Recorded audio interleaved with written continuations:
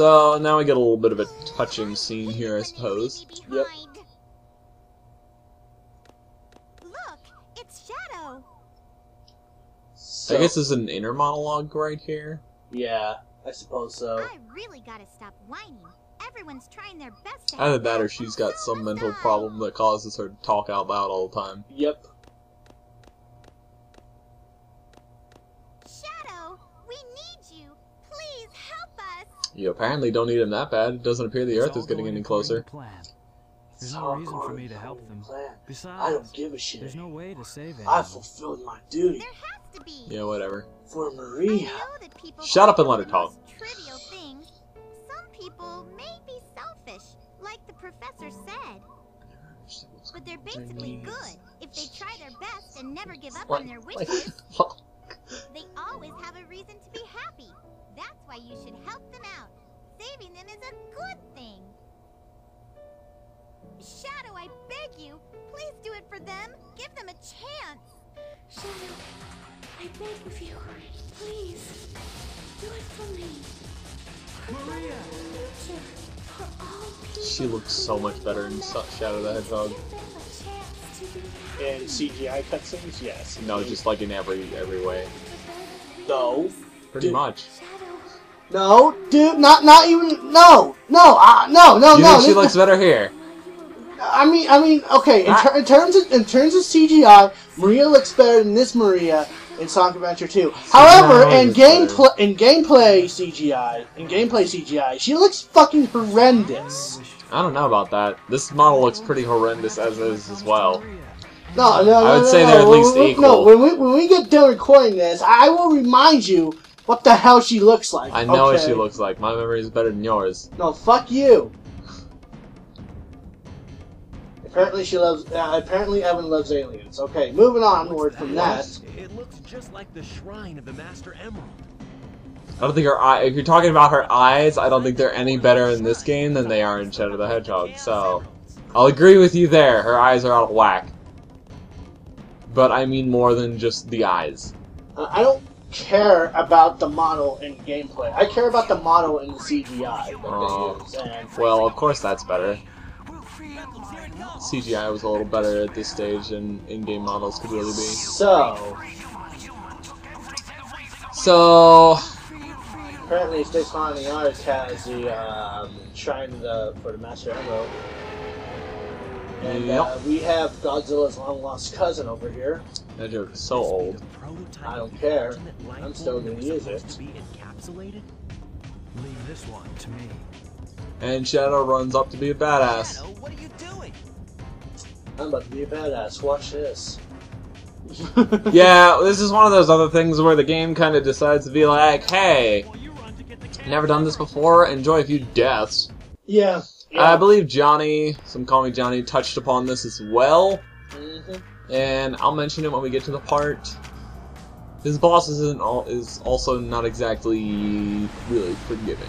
This part he doesn't really do anything, kind of just like chases after you like, I'm gonna get you. I'm gonna eat you. Yeah, and if you run to the other side, he just chases you with his tail. It's Yeah, just easier so to just mosey along there. yeah. When he does this little breathing bit, you're supposed to grind up this like a rail and homing attack that. That's the only part you can attack that does damage for the whole fight. Just heads up. And that's his life support system, I believe. Yep. Apparently he needs one of those since he's... Big. Well, he sucks. No. Oh, I'm sorry, I don't see Shadow needing a life support system. So, he'll shoot these, which you have to jump over, and then roll under, and then roll under, and roll under, and jump over, and jump over. I've always find this part a bit tricky when I was younger. Yep. Basically, just be a bit of a slippery bastard, and you should be good to go. Yeah, and on Sonic Generations and 3DS, this boss was more forgiving on the 3DS. Yeah, from what I saw on the 3DS, he was a cakewalk. Yep. Although, I don't know why he was on there. You don't fight him in Sonic. No, that's the thing that's always confused me too. It's just like, why is Sonic fighting the Biolizard? If it was fucking Final Hazard, then that would make sense. But the A Biolizard, little, no. but not entirely. Final Hazard would still be a little bit off. Yeah, but I mean, I don't know, but... Tis a silly thing. Yeah. So... By the way, don't fall in that crevice. Yeah, if you fall there, you do have a little bit of a chance to jump out, but it will whisk you away off the stage and basically outright kill you. Yep. Which is just weird. Yep. A weird hazard to have. Yeah. The only boss. As he gets weaker, these do pick up on the acceleration and speed department. Yep. So gonna have to be. And then he does this. So all these little orbs that he's gonna pull up are gonna try to homing attack you. Basically, you have to homing attack them, and sometimes you gotta be quick because they'll hit you in midair. Yep. And you better pray to God when you reach the final section of this boss fight that you have rings on your side. Yeah, if you don't, just keep rings on you no matter what. Yep. Because you're only gonna get one hit. You know, you're only gonna be able to take a hit. You'll see why. You'll see why. Yeah.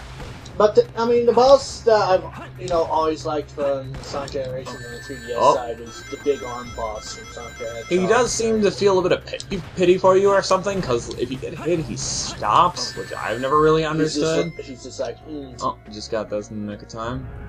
Yeah, when he does that whole animation, the rings will practically disappear on you. Yeah.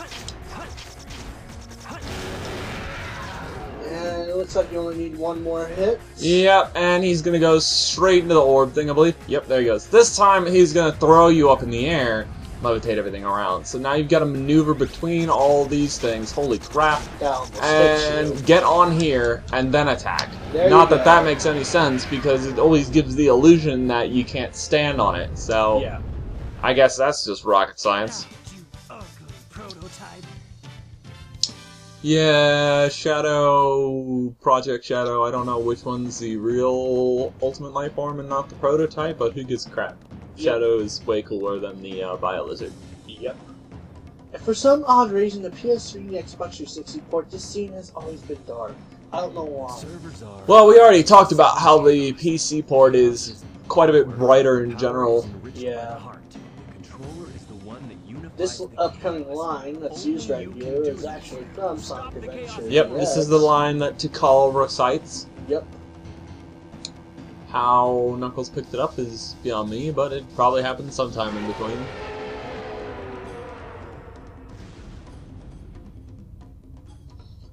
I'm gonna tell Mother on you. I'll use your Chaos Control! Yeah, because apparently fucking everyone can do this. Even the goddamn Biolizard can do it. Since we've stopped the Chaos Emeralds, why is the space colony still on a crash course to Earth? Cause plot. Yeah. Dead Echo, though. Yep.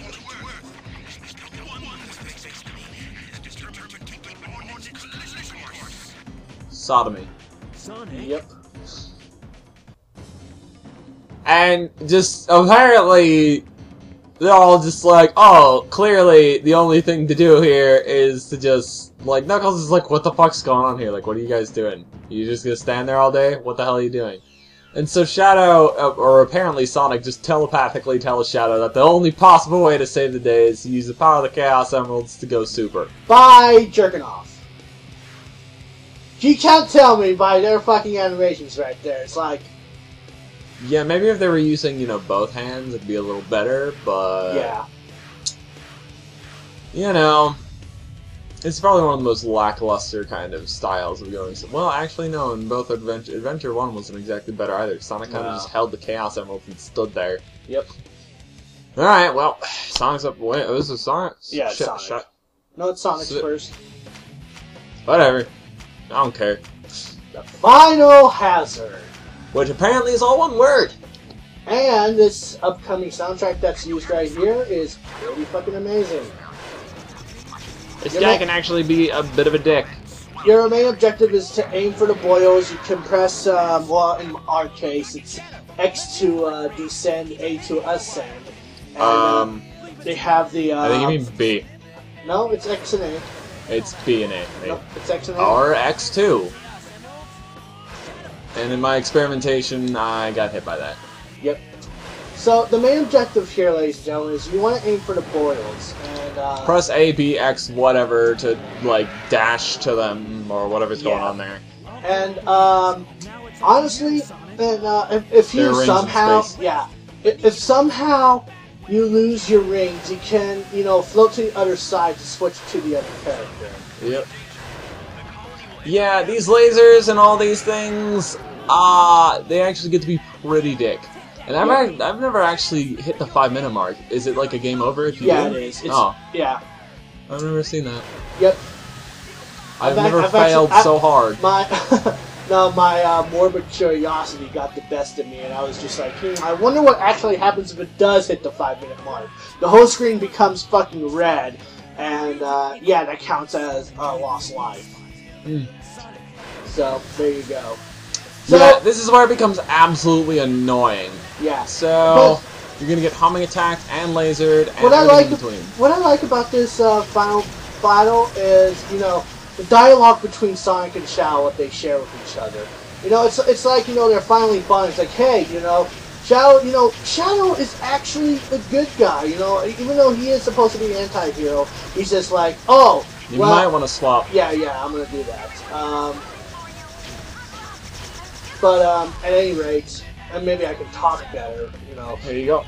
But at any rate, no, you know, Shadow and Sonic, you know, grows a bit, you know, fond of each other, and you know, Shadow, you know, is like, oh, hey, you know, I think I finally know who the ultimate life form is. It's you, and all that jazz, and you know, it's like, it's a good moment. It's a good moment. It's moments like these that I really enjoy the final battle.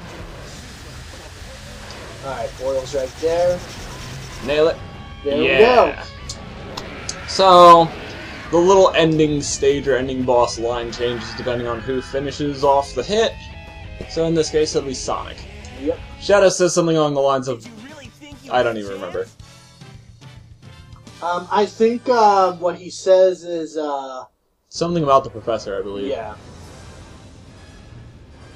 That he'll stop all the professor's evil creations or whatever. Yeah. And this game, and this is the reason why I do enjoy Shadow the Hedgehog as a whole in terms of, you know, characteristics. Well, at this point anyway. At this point, anyway. We'll see you in Sonic Heroes and Shadow the Hedgehog. Yeah.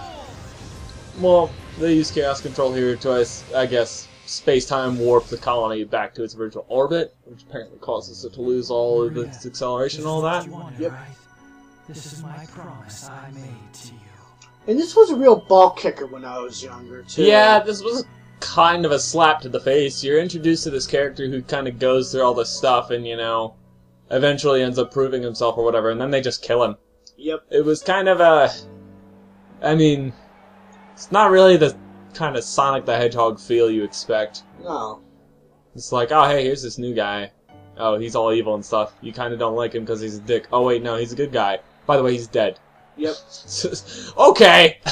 I never really understood that, but, you know, at the same time, though, I was really satisfied of what I've gotten here when I was younger. Yeah, like, this ending is pretty... It's pretty good, and it would have remained good if they'd stayed with it. But as everybody knows, Shadow isn't really dead. You don't have to be a rocket scientist to know that. Any sign of playing Sonic Generations or any of the later games after this, or even glancing at them, will tell you that. Yeah. So this was a good ending at the time. It was kind of a kick to the face, because, you know, a lot of people really like Shadow. You know, despite whatever gripes other people may have had about him. And this story as a whole wasn't too bad. It wasn't the greatest, but it wasn't too bad. And I think this ending tied it all together pretty nicely. Yeah. Especially with everyone kind of, you know, especially Tails and Eggman here. Fun fact here. They've cut an extra line between these two. Well, after Tails says that, then Eggman's like, "You're right," but after this, I'm still gonna be controlling the planet, and Tails like, "Bring it on," something like that. Yep. So much. I don't know, but no, I think it would have been nice to keep it in there. Yeah. Anyway, So we get a touching moment between Knuckles and Rouge the Fat. Yep. Here.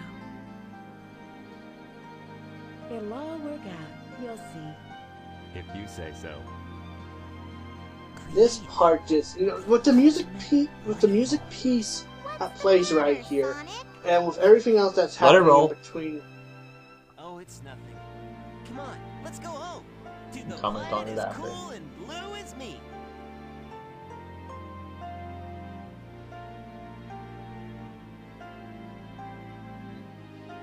Sayonara, Shadow the Hedgehog.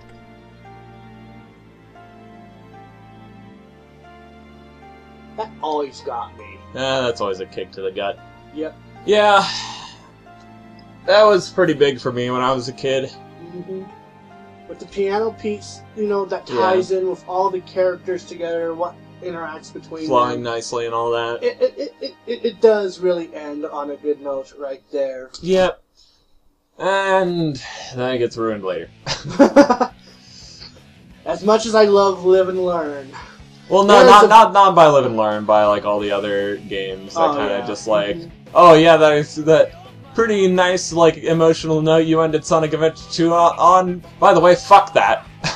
Fuck that! Another game is in progress. It won't be released until like 2003 or 2004. But there's Sonic Heroes. And Shadow's back, by the way, just to say screw you. Yeah, I've always been so confused about that. But at the same time, I was like really happy because, oh look, another 3D Sonic the Hedgehog game. I wonder how this is going to turn out. Yeah, he never definitely dies, and I understand that. They don't really necessarily say, oh, he's dead. But I mean, people that, played this game and then just dropped it all together, they're going to assume that he's dead. well, yeah. And of course, after this game, what they did with this character was kind of just terrible. I mean, Shadow the Hedgehog wasn't that bad of a game, but it was just so many just different things that didn't end up mattering anyway. And then they gave him the exact same character development that they did here. Yep. Like, I mean, it's not exactly spoiler, but at the end of Shadow the Hedgehog, he ends up proving himself again. And it's just like, how many times is this Shadow going to prove himself before... he does the same thing in Sonic 06. And this is a reason why,